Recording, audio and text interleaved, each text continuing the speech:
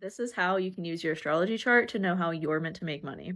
Okay, here's a mini lesson in astrology. This is the exact method that I teach my Astro HD students to be able to read anything about your chart or anyone else's. Let's go! Okay, so first of all, astrology is not overwhelming if you know the basics. Once you know the foundation of the signs, the houses, and the planets, you can interpret anything about your chart or anyone else's super easily. And I'm gonna show you how.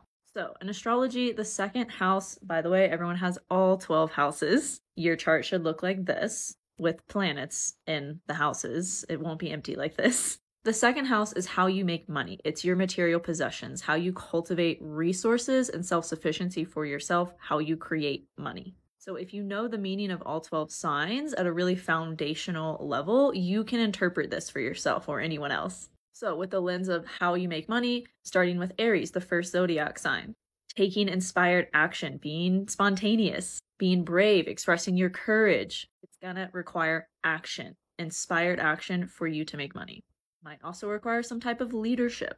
Taurus we know is all about sensuality. It's ruled by Venus. Taurus loves nice things and luxury and things that are pleasurable to the senses. Good smells, good sights, good tastes, good sounds, physical touch. This person will probably make money through physical labor or doing something that has to do with the senses or pleasure or luxury.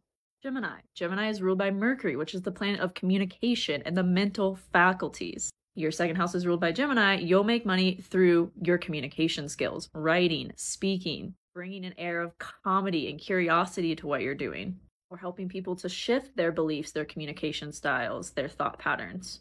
Cancer, the sign of Cancer is all about feeling, and more specifically, intuitive feeling, intuitive faculties, using your intuition to nurture, support, care for people. Creating spaces where people feel safe and feel seen to connect with their divine feminine and their feelings, or helping people with intuition and spirituality.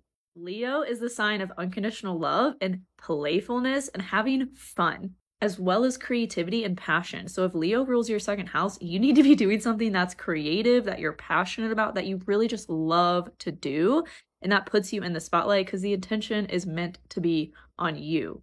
When it comes to how you're going to make money, sharing your unique gifts. Virgo ruling the second house. You're here to be of service. You're here to help people heal through whatever brings you joy, to serve to people, to help people with, to give to others. Could be things having to do with wellness, with health, belief systems, sensuality, whatever came to you first when I said, what do you love to share and be of service with and help others with?